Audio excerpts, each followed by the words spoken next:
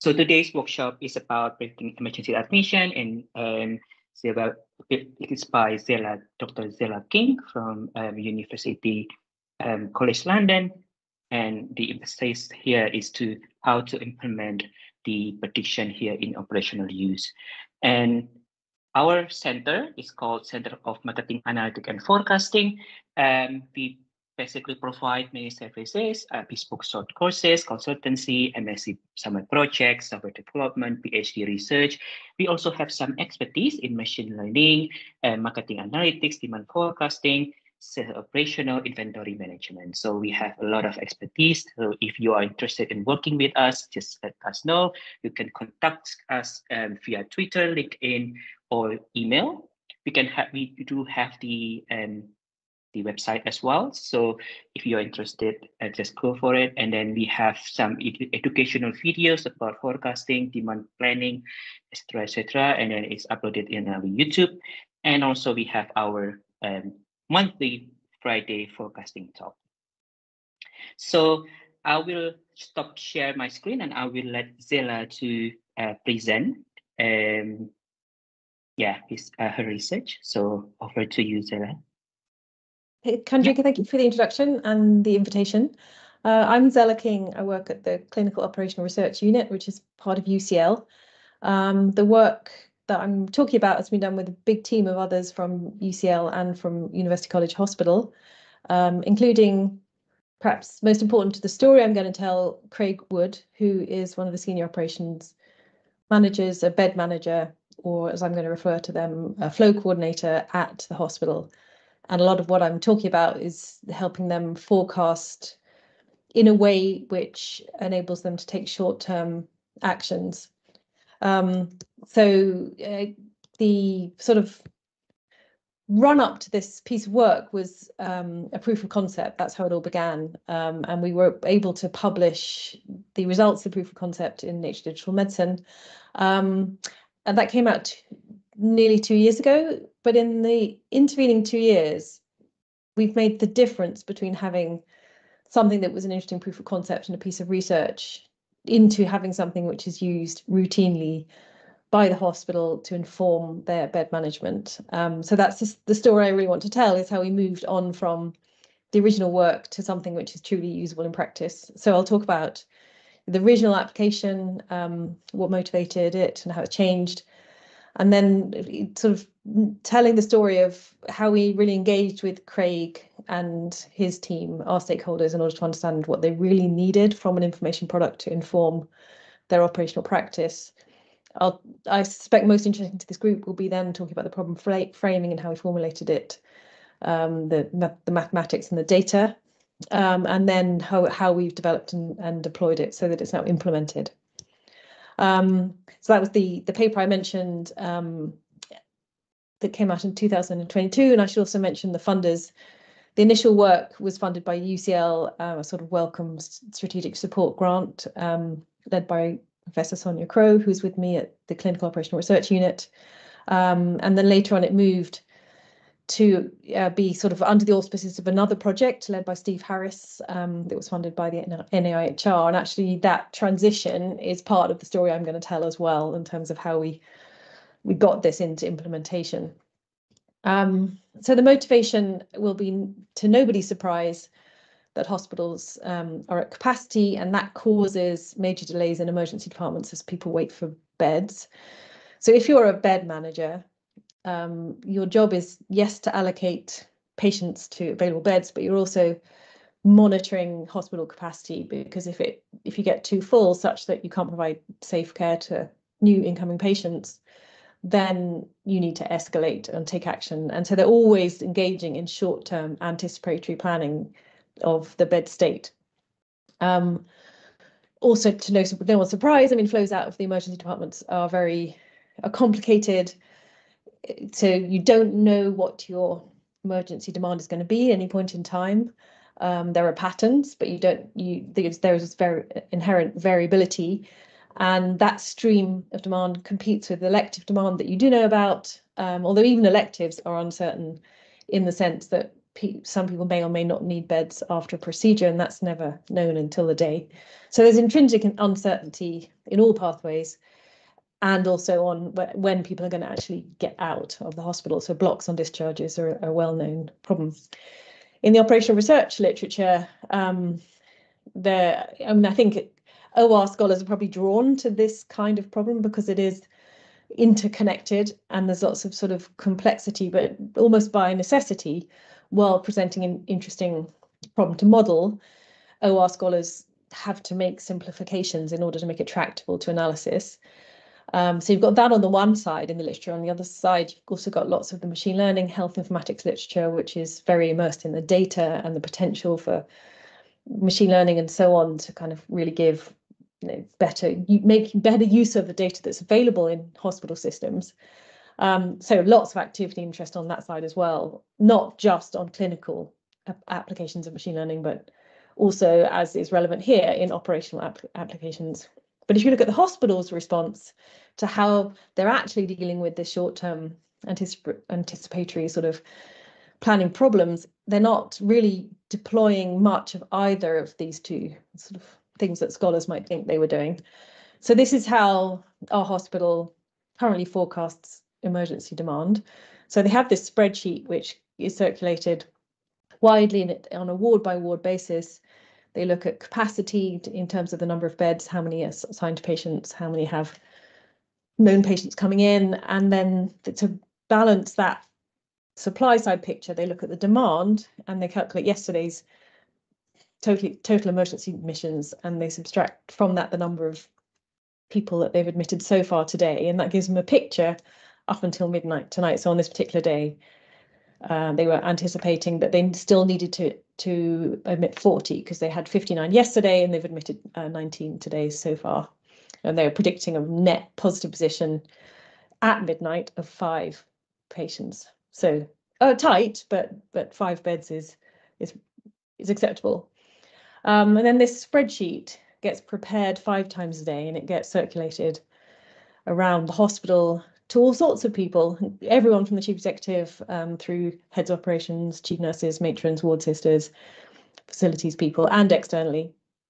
And then in addition to circulating this spreadsheet, they also have 3 what they call flow huddles at 9:30, midday, and 3:30, where they're reviewing who's in the emergency department, and they're also looking at planned and query discharges in order to reach a secure position about what the bed state is going to be. And those meetings have other purposes as well. So they're also about solving blocks where people are waiting for things if they can be solved.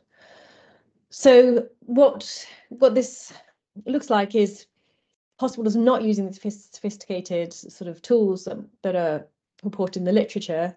They're favouring kind of a detailed, grounded view of really what's happening on the ground today over models that might identify optimal actions. And so our logic is that this presents an opportunity to augment the information available to them and therefore the processes that they're managing using a combination of operational research and predictive analytics. And so our contribution really is to give an account of how we developed and implemented into routine use a prediction tool.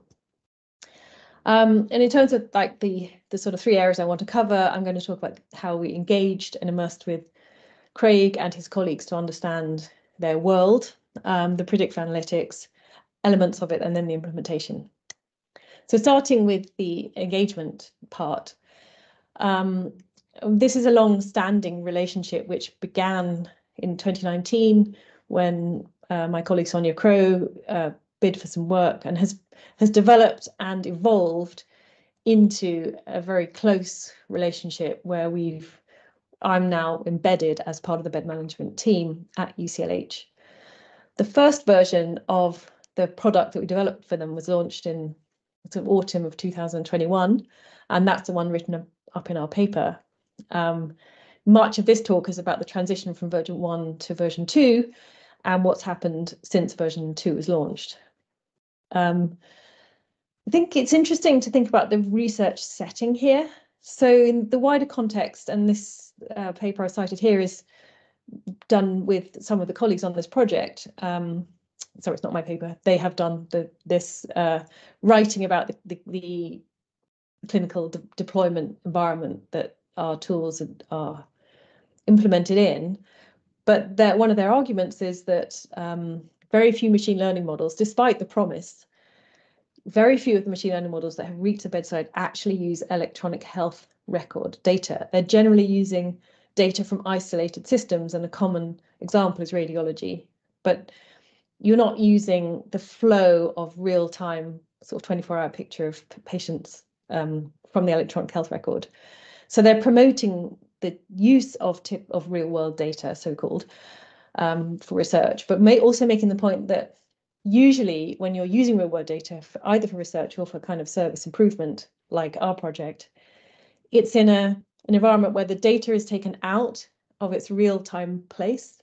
So it's a data to modeler environment. So a typical pattern is the hospital data will be put in a trusted research environment, isolated from its real use, immediate use, and the modeler accesses it there. So they are promoting the other way around, which is that the modeler gets immersed in the data, which by necessity means that it's patient identifying. And one of the points there is that if you're going to do something for a clinical tool or an operational tool in practice in real time, it's going to need to be patient identifying, because it's not much use if it isn't. So that's the background of this hospital that we're working in. So they have a vision and a commitment to predictive modelling. They have an electronic health record called EPIC, and they have an architecture upon which they can do real-time inference called EMAP.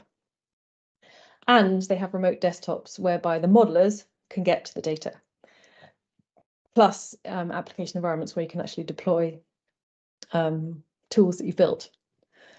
So these are not things that every hospital would have, and it's important to acknowledge that this is a precursor to much of what we've been able to do. If you now look at the electronic health record and the view of the world from the bed manager's point of view, I've sort of depicted it here. You don't know anything about the general public, obviously, but you do know about the patients. If you were to look at the electronic health record, you would know about the patients in the A&E, and you know about the inpatients. And then within the A&E, you'd know where they are located, whether in majors with more acute problems, whether they're in the minors stream, or whether they're in same-day emergency care, which is meant to be for ambulatory care, but people do also get admitted from there.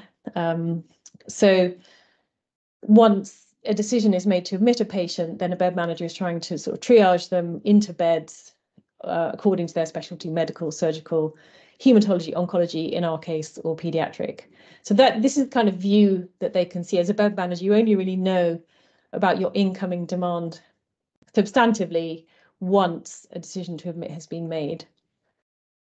In our proof of concept, we were able to build on this view for them, because we were able to give them, there are three contributions really to that work. So the first thing we did was we used machine learning to predict each patient's probability of admission. So that's why I've color coded the people in the emergency department in various levels of intensity based on their probability of admission. That was done with a machine learning model. We also did then, applying some of the techniques of operational research, presented an aggregate picture over the number of beds needed. Because if you're a bed manager, more relevant to you is the number of beds that you need to plan for, rather than or as much as whether any individual patient is going to be admitted. So a lot of machine learning scholars have developed models that take patients in A&E and generate a probability for each patient. But the utility comes when you can generate a probability over a number of beds. And I'll talk more about how we do that here. And then the other thing we did was we also incorporated the patients yet to arrive, because although you don't know specifically from your health record about the patients yet to arrive, you do have patterns of demand. And as people interested in forecasting, you will appreciate lots of forecasting work has been done on A&E arrivals. So using things like, the season, the time of day, whether it's a weekend, school holidays, traffic problems, all of those kind of things can be used to predict how many people show up at the front door. But then equally, we can use the same kind of techniques to predict how many of those who show up at the front door in a horizon to come will need a bed. So when you're looking over, say, a window of time between now and midnight, you will expect some number of patients currently in your A&E to be admitted. And then you'd also expect some number of people who haven't arrived yet to be admitted between now and then. So after the proof of concept, we had some output that looked like this, and we've got a sort of probability distribution approach where we've said in the emergency department, this is your probability of needing, say, at least 10 beds or 12 beds. And then we did the same for the patients in the same day emergency care area. And we were able to, as a result, after the proof of concept, we could email this out to them 4 times a day to coincide with their kind of own predictions. But even at the time, we were aware that this didn't really go far enough, because so long as you present this as your demand, as your incoming demand, and we were doing it over an 8-hour time horizon. Actually, apologies, no, we weren't. We were just saying, of the patients in ED now, we think you're going to need this number of beds. So we weren't at that stage introducing a sort of 8-hour time horizon to it. But whilst you present this kind of picture, it's still a hospital-wide problem, because there's no obvious action for any particular specialty to take if you're just giving them an overall picture. Whereas if you can say there's going to be a demand for medical beds, or there's a demand for surgical beds for females in the next 8 hours, then you've got something that's a bit more actionable, because you can start putting pressure on the surgical wards to see if they can discharge anyone sooner.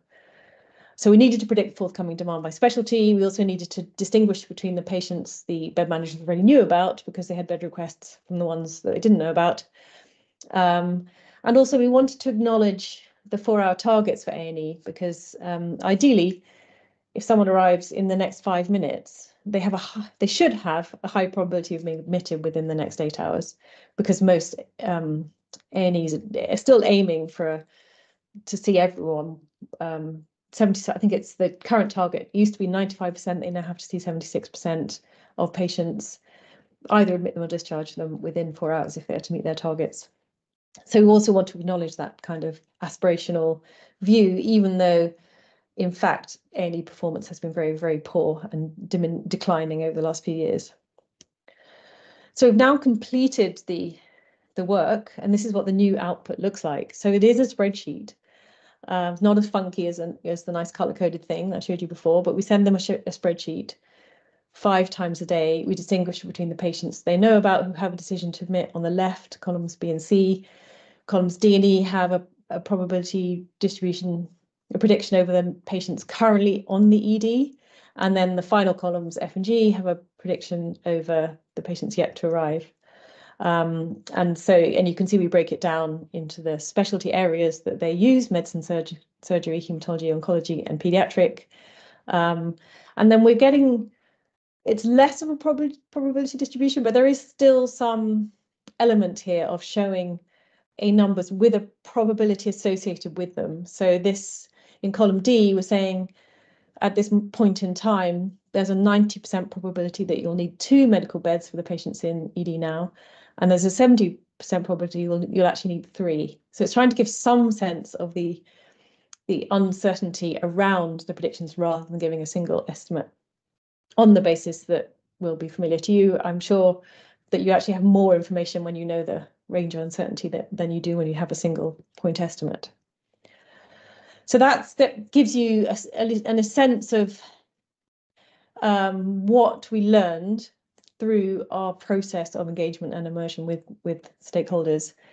So we understood what would constitute a useful information product to them, and we had some sense of what capabilities the hospital information systems, including Epic, had that would enable us to do this.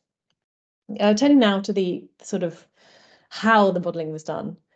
So I've sort of alluded already to the fact that we're making prediction at a point in time, and we're interested in a point hence, where in this case the gap between the two is 8 hours. So I've got here a T1, which is our moment of prediction, and T2 is sometime in the future in terms of our formulation. And then we also know that we're interested in prediction by specialty. So the modelling has 2 elements: a number of admissions of patients already in the ED to each clinical area before time T2. And then we also need to allow for the people who have yet to arrive, who will be admitted to each clinical area before T2. So taking the first one first, we have a probability of any given patient in the ED now being admitted, and then their probability of being admitted to a specialty. The product of those two gives us their probability of being admitted, if they're admitted, being admitted to a specialty. And then we can use a generating function from those probabilities to give us a number of beds required in each specialty by the capital I patients currently in the ED. So we get that random variable in equation 2. So I'll talk about how we derive PI, the probability of a patient being admitted, and then QIC, which is a probability that if they're admitted, they are admitted to a given specialty C. So we estimate PI using machine learning. Here I'm showing at a point in time, the patients who are in the A&E at that moment, and each patient is represented by a circle. Down the left-hand side, you've got the various locations where they were at that time. Without going into the detail of those, the two areas of interest are resus and majors, where you have large circles. Those are the two bits of the ED which typically have the most acute patients. The size of the circle represents their probability of admission, according to the model. And so, as you might expect, the ones in resus and majors are being given higher probability. This figure excludes patients already known to the bed managers. So this is interesting because you're looking here, as a bed manager, you might be thinking of excluding the patients I already know about. I can see at least 3 here who've got a very high probability of admission, 1 in resus and 2 in majors. So therefore, this is giving me some anticipation of the forthcoming demand beyond the clouds, if you like, that I can't directly see from my current list of bed requests. In terms of the technical detail, we had about 200,000 visits. We had a sort of chronological split between the training set, the validation set, and the test set. That's in order to try and avoid trying to observe problems of model drift. If practice on the ground changes between your training set and your test set, you will be able to observe this by deterioration of performance of the models. I have lots more detail about the machine learning aspects if people are interested in sort of additional slides, but I'll go through this relatively quickly. In terms of the performance of the model, so we have a reasonable AUC of 0.9. It's well calibrated, as you can see in the middle chart. In terms of which, because this is XGBoost, you do get some ability to interpret the model, and we can see that it's using as the most important features the elapsed time the patient's been in the department, their admission age, the heart rate, white cell count, various other lab results. There's also some capture of kind of staff behavior, like how many lab orders have been made, how many consultation requests to colleagues for an inpatient review have been made, etc. So again, I could talk more about the details of the machine learning finding if that's useful. One thing I will say is that being able to do an interpretable machine learning output like this is very helpful for communicating to stakeholders, both the bed managers, but also people in the A&E, clinicians, about what signals the model's actually picking up on. So we didn't use a sophisticated artificial neural network, and we didn't need to, because actually we've got very good performance here, plus the benefit of having interpretable results. Then the next probability to estimate is the probability if someone is admitted, their probability of going to any given specialty. And here we have data on consults which are issued while you're in A&E. If you're likely to be admitted, then the staff there will issue a consult request for someone in one of the wards to come down and review you. So if you're likely to be a medical patient, you're going to get a medical type of review. So here I've color-coded the consult requests as according to the type of consult request made, and they're in little circles, and then the squares show you which specialty they were ultimately admitted to. I've excluded pediatric patients here because they are, as a matter of sort of protocol, they're always admitted to pediatric wards. So we're only really interested in this problem for adults. So we use a patient age to generate the probability of pediatric admissions, and then we use consults for everyone else. And you can see here that most people only have one, and they match pretty well. So if you have a medical type consult, then you probably end up in a medical ward. But there are some who have more than one, like the two at the bottom. And you can see the very bottom patient had some consult requests at the middle of the night, 2, 3, 4 in the morning. The first one was surgical. Then they had 2 medical consult requests, which were probably not acted upon possibly until later in the day, which is why they then spent a very long time waiting. But they were finally admitted, or it may have been that there was no bed for them. That's also quite a likely scenario. They were finally admitted about 6 p.m. to a medical ward. So we can use these consult requests to generate a probability, and we think of them as a kind of sequence, as if they were, as if you had a decision tree. So at any point in time, you've gone down a branch, which is that you've had a medical consult or a surgical consult. You might end up there, or you might go on further down a branch to have a further consult type. So we can see it as a kind of branching tree where the terminal nodes are the sequence of consult requests that you end up with, and at any branching node, you've got some probability of either staying at that node or going further down towards another branching node. Then we can associate each terminal node with its probability of being admitted to each specialty. So we use the product of the fact that if you're at a branching node, then you have a certain probability of ending up at each terminal node, and then if you're at a terminal node, you have a probability of ending up in each specialty. So we use the product of those two to get our probability of being admitted to a specialty. So that gives a sense of the first part of the modelling. The second part of the modelling is thinking about patients who haven't arrived yet, who should arrive and be admitted within our time window of interest. So here we're formulating it as a time-varying Poisson distribution for arrivals at time t, and then we can use a probability of anyone arriving at a time t being admitted to a specialty by the end point of our window. We can represent that as a probability and then use a generating function to estimate the number of beds needed for that moment of time. And I should say here that the way we're thinking about this is to divide the time between T1 and T2 into a series of discrete time intervals, because that makes the maths easier if we consider them as discrete time intervals rather than continuous time. It means we don't have to do complicated integration. Instead, we can take the product over all of the discrete time intervals between T1, our point of prediction, and T2. And then from that, we can get a generating function for the random variable of all of the likely admissions after T1 before T2.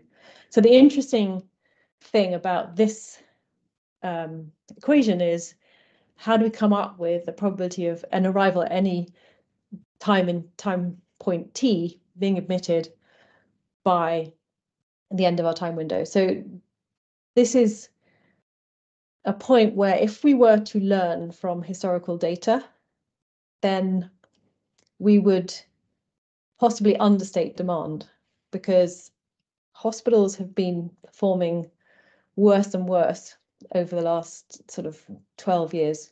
Really sadly. There was a 95% target set, I guess, in the 2010s that most A&Es were achieving. So they were seeing 95% of people within 4 hours. But that performance has gradually declined over the years since then. And if we were to take the period of our training set and simply do a time-varying Poisson and say, okay, at any point in time, say midday today, how many patients would arrive after midday and be admitted before 8 p.m. tonight? The answer would probably be very, very few, because they're just, for various reasons, mainly to do with bed capacity, most people have to wait a long time in A&E before they get admitted. So therefore, our patterns of past arrivals and admissions would suggest that no one actually gets admitted within 8 hours. And that would understate the true demand, because the true situation is people have arrived and they have decisions to admit, but they just haven't got a bed yet. So they're still waiting in A&E. So therefore, we needed a different way to try and model this problem to get this probability out. And the way we did it instead was to look at a year when the A&E was still performing according to these 95% targets, and then extrapolate from that. So this chart shows your in sort of increments between your arrival moment and 4 hours, what's your, if for admitted patients in blue and then from discharged patients in orange, what was your probability of leaving in any of those intervals. And you can see that the patients who are discharged are sort of generally discharged at a linear probability between 0 minutes and 4 hours, whereas all the admitted patients tend to get admitted in the last kind of 30 minutes before the 4-hour target. So we use those probabilities to estimate our probability of someone being admitted given the time point of prediction up to time at the end point of our prediction window. So that gives us the second element of our modelling. And I should also say, perhaps with reference to this part, this second part, we're not really able to evaluate the predictive models because they are aspirational.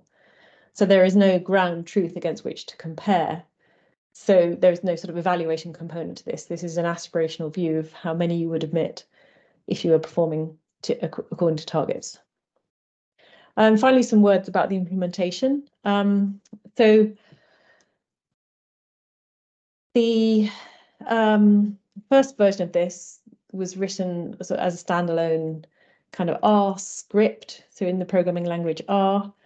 And as I said, it was a proof of concept, so it had no real sort of information governance around it. When I and the work moved on to the second project that I mentioned, a project called HighLoad, that project was trying to be something a bit different. So the HighLoad project was trying to build a proof of concept machine learning operations platform to demonstrate the idea of bringing modelers to data in a research environment. And so it had a lot more of the kind of discipline and structure that you'd find in industry, of machine learning operations in industry, including the concept of feature store, which is a kind of pre-curated set of features that a modeler could have access to, and then the concept of kind of governance, where you're ensuring that there's lots of privacy. So you're sort of pseudonymizing any patient identity information so that researcher can never see it. You're controlling carefully at who has access to the data, these kind of things. So when this work sort of moved on and became adopted by the HighLoad project, there was a lot of work involved in doing adaptations. Without going into too much of the detail, a complete rewrite in a new language, in Python rather than R, different kind of way of conceiving the structure of programs in object-oriented programming in Python. Lots of rewriting, more structure around an application called MLflow to manage sort of model experiments, common shared libraries between development and deployment environments. So lots more complexity as a researcher / modeler working with data. There were suddenly lots of intervening layers which I now needed to navigate, not least because the HighLoad platform was not designed for ED data, it was designed for intensive care data. And much of that code had to be completely rewritten to be suitable for the kind of temporal framing and the data sparsity of emergency demand patients. They're very different from ICU patients, where you have time series of data is streaming routinely from lots of different devices. So, whilst this is very frustrating and added a lot of complexity, it was also important in terms of rolling with the tide, if you like, of the hospital and where it was going or how it was thinking about informatics, because this was the best way at the time to get the product into implementation. And having refused, if I had refused to rewrite it in Python, it may not have been implemented. I put this diagram in not because I propose to explain it, because I certainly don't, but just to show the kind of complexity of the environment. And it has been written about by my colleagues if anyone does happen to be interested. Just really to make the point here that EMAP is the database which has the relevant data in, the real-time data. The users are on the far right of the diagram, and just to illustrate the number of kind of different architecture steps involved in getting the data from its source in front of the users to whom it's useful. We were able to achieve this, and the high-low platform serves up the spreadsheet that I showed you earlier. And it's a spreadsheet, so it's not a very sexy output from a piece of health informatics work. But we consider it to be a successful implementation of operational research and data analytics because they're involved in the development of it, they use it and they talk about it. So for UCLH, this is something they're proud to share with other hospitals and with NHS England. And the predictions themselves get copied into that spreadsheet that I showed you at the beginning, and then they show up on one of the cover sheets, incorporated now into the bed manager's own spreadsheet. So this is like sort of death by a series of spreadsheet steps, in the sense that, yes, the predictions are being now incorporated into the daily practice of the bed managers, and that is not to be underestimated, but still in a relatively unsophisticated form. And I'll say more about that in a moment. I think, but it's also important to understand all of the other efforts that we've gone to promote and secure adoption by the trust. So in addition to pragmatically rebuilding the application on the high-low platform, the rewriting in Python that I was talking about, there have been lots of different things that help to deepen the relationship with the bed manager team. Regular attendance at those flow huddles that I talked about, they have 3 times a day. We've worked together on submission of papers, and a version of this talk is available on, I should say 2023, not 2003. On the right hand side there, that QR code takes you to a version of this talk on YouTube.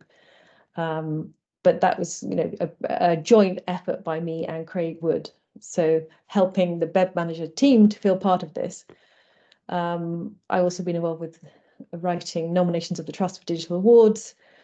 And then also, not to be underestimated, I and one other person continue to support the application on a pro bono basis. So just this week, someone changed a table in the EMAP database, which meant the application fell over because no one had changed it. So John, my colleague, figured out where the problem was, fixed it, restarted the application. But these are the kind of things that make it really hard for the output of research to end up in real practice. And thankfully, John is still around to do those kind of things, and so am I. And then alongside working within the flow coordination team, various presentations to UCLH committees, and then I've written a paper making the case that the trust should now fund and support this application, and the knowledge of how to maintain it should become internal, and they've now agreed to this, to fund that idea, although we haven't seen the money yet. And then other external meetings with them and on their behalf as a trust, like just last week talking to NHS England, operational people in the urgent and emergency care stream. So talking about what UCLH is able to do with its electronic health record that not many other trusts can do yet, but trying to create a vision for what could happen in the future. So in terms of the next steps, so we're now, I am still around because we've got some more funding, and now we're looking at sort of further downstream patient flow. We're looking at discharge predictions in a similar way to admissions. So when we can really tackle predicting who's going to leave a bed, then we can maybe help them move on from that spreadsheet, which is their current best guess at their hospital state, and hopefully, they give them perhaps a more sophisticated tool of bed state. That would be the ultimate goal, I think. And then we've also got some funding to disseminate the work on the admission side. So I'm in the process of creating a GitHub repository showing how the modelling was done, hopefully with a data set that we can share. I will be doing some webinars to talk to specifically to NHS analysts about the modelling and how you might do it in your own trust if with your own EHR data. And we've got some funding to visit 6 hospitals to share that. So if you happen to know of a hospital that might be interested, then please do let me know, because I'd be very keen to make links there. Thank you very much for your time. I'm very happy to take any questions. Yeah, thank you, Zella, for a very interesting talk. I do have a question, basically. Do you see do we see any improvement after this implementation in terms of the waiting time and also the kind of thing? Yeah. Yeah, of course. I mean, that is the ultimate question, isn't it? So the answer is, waiting times vary, and even if there was an improvement, there would be so many factors contributing to that it would be really impossible to isolate the improvement to this tool in and of itself. Over the winter, hospitals are notoriously very busy, and that is definitely the case this year. So in some ways, being able to predict demand for beds is a moot point, because there's not much that can be done to free up capacity until people leave. I think one of the most important improvements that has resulted from this is a more sophisticated understanding by the hospital of what they need in order to be able to really have a better short-term picture of their bed state position. Because we're only talking about elective demand here, but if we could incorporate within this, sorry, we're only talking about emergency demand. If we could incorporate elective and other incoming sources of demand, and we could incorporate discharges, as I said, then you've really got something. But I think they're on a journey with this, and so I think the best outcome is their own sort of sophistication about how they think and anticipate, how they think about short-term pressure on beds and how they respond to that. Yeah. Okay. So we have a question from Kyle Karen. Do trusts contact you if they are interested in being involved? What is the requirement of trust to participate? Thank you. Yeah, thank you, Karen. I have a one-page document that I could send to give a trust a sense. It's not a big commitment, because really it's just about whetting the appetite. So the idea would be 1 or 2 interested analysts, or an interested operations manager. And I would do quite slightly different things for each, because if it was the operations manager, I would want to talk about how the bed management team at UCLH have benefited from this. If it's the analysts, it'd be more like, this is what you could do with your data if your operations people were interested. So Drika, what's the best way to share that one page? Maybe I could send it to you and you could send it on to Karen, or sure. Yeah. That's brilliant. Maybe Kyle, Karen, maybe you can get in touch with us via LinkedIn, so we can send it to you. Yeah. So there's a question from Ivan, our member. So I support the idea of using XGBoost, but have you tried other approaches to make sure that it is the best choice? Yeah. So in that Nature Digital Medicine paper, we had the same question from a reviewer. And so we tried random forest, and we also tried a penalized logistic regression. And there is a figure actually in that paper where we show that XGBoost is only marginally better than the logistic regression, and the logistic regression is marginally better than random forest. So yeah, obviously someone else has the same idea as you, Ivan, even if you are the reviewer. But I think it's there were some very valid points coming back from that review, which included, well, what if a hospital had less data than you have? Because we had quite a sophisticated range of features. So that was something that we also were able to do using the penalized logistic regression approach. We could enforce reducing the number of variables used, and could see how performance deteriorated with fewer variables, just as a proxy for imagining that a different trust might have fewer data points available, so we're able to show that you could still get somewhat reasonable performance using a fewer variables as well.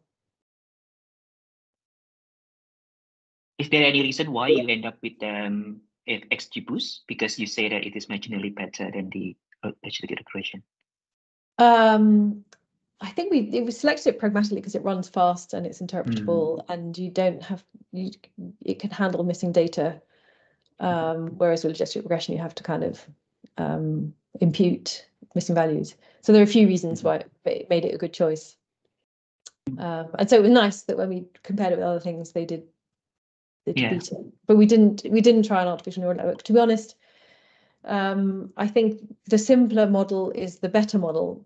So why overcomplicate things with a neural network where you don't know what it's using if you can stick with something that is interpretable? That was our view. Yeah. Okay, so there's also a question from Ivan. I did not fully understand how you did that. To capture uncertainty around the final recommendation, I did not understand how you did that. Was there a specific method that you used for that? Yes. So I think what I meant by that was that if we're saying there's a probability that you're going to need 2 medical beds in the next 8 hours, rather than just giving the number 2, we wanted to give some sense of the uncertainty around that. So the way you would do that in an academic context is you give a probability distribution. But and so that's in effect what we did, a bit like the first version of the output that I showed. But for our users, they're not sophisticated sort of maths people. Probability isn't necessarily something we're familiar with. So it was a kind of giving them a sort of, we've got a 90% probability of needing at least this number of beds. So that's your kind of minimum number you should be planning for. And then there's actually a 70% probability you're going to need more beds than that. So plan for that. Just starting to give them a sense of what we think of as operational researchers when we're trying to sort of model things probabilistically. Does that answer the question, Ivan? Okay, he said yes. Okay, thank you. Okay, yeah. Is there any more question? Yeah, so I think we have covered all of the questions that from the audience.